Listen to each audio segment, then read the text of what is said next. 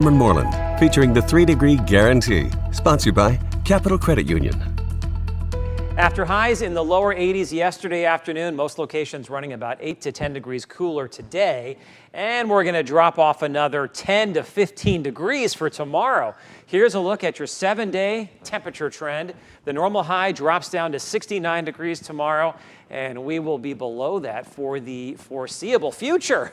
50s and lower 60s tomorrow, and then mainly lower to mid 60s as we move through the weekend into early next week. We had a couple of thunderstorms across the area before daybreak. In fact, we did have one severe thunderstorm north and west of Oshkosh with some hail being reported in Poughkeepsie. Since then, the weather has been quiet, but we do have some scattered showers now working in from the north as cold air drops south out of Canada. And as you take a look at the high-res future radar here, you will see that we do have that chance for a few scattered showers as we head through the evening and overnight hours, especially north of Green Bay. We had one cold front move through earlier. Now we have another cold front dropping in from the north. This secondary cold front means business. Temperatures ahead of it this afternoon in the 70s. North of that cold front, temperatures only in the 50s, and that is the cool weather that's going to work in here for tomorrow. The days are going to be cool, and the nights are going to be cold. We have frost advisories now up for much of northern Minnesota, North Dakota, and parts of South Dakota, and we will watch those frost advisories move south and east into our neck of the woods for tomorrow night. Now, we're going to have some gusty winds tonight into tomorrow out of the north at around 10 to 20 miles per hour, and that means, yes, we will be dealing with a wind chill factor tomorrow morning.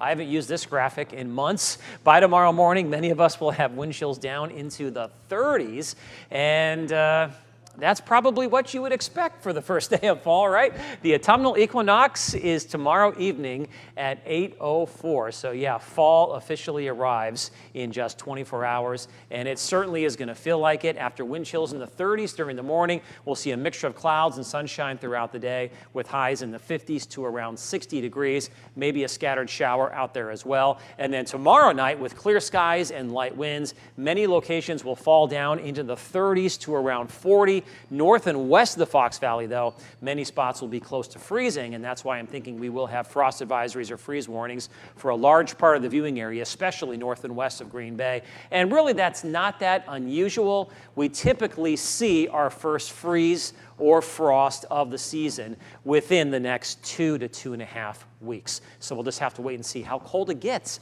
tomorrow night. So your forecast for tonight calls for breezy and cool conditions. There will be the chance for a few hit or miss showers. Overnight lows will be in the lower to mid 40s, but with those gusty northwest winds, yep, wind chills down into the 30s.